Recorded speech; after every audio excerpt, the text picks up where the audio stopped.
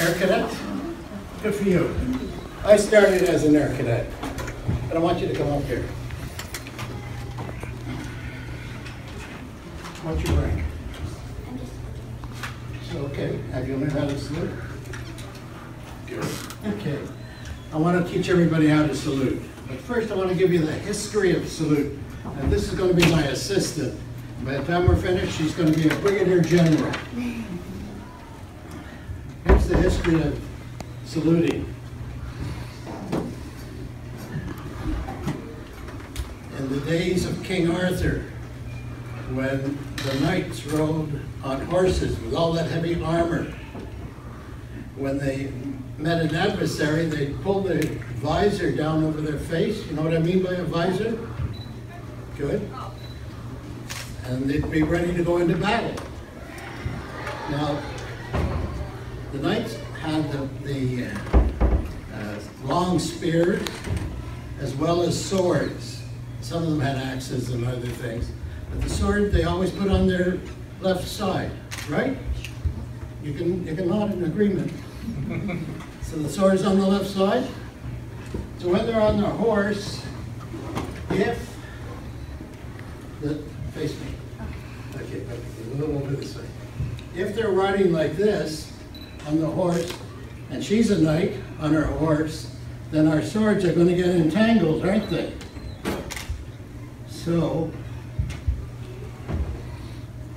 they travel on the roads, the knights travel on the roads this way. The knights always traveled on their left. And when horses became cars, in England, they still drive on the left, and that's the reason why, because of the swords.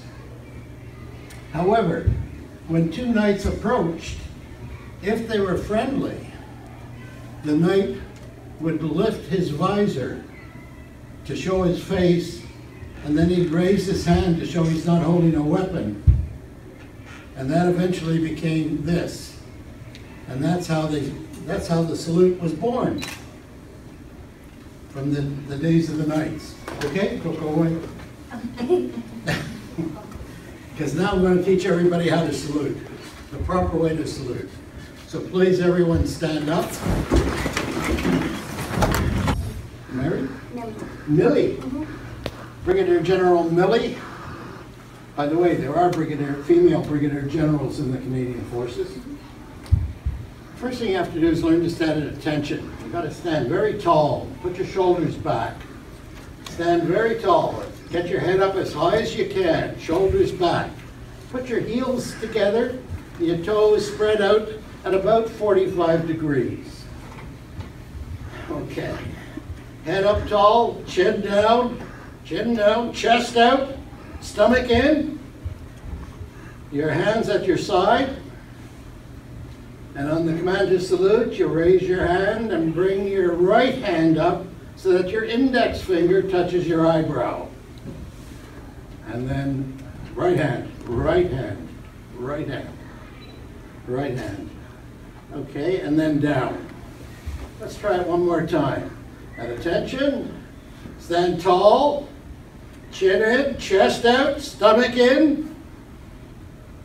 And salute, bring your hand up. Hold it, and down. Do you think they passed? Okay, you're all in the Canadian Forces now.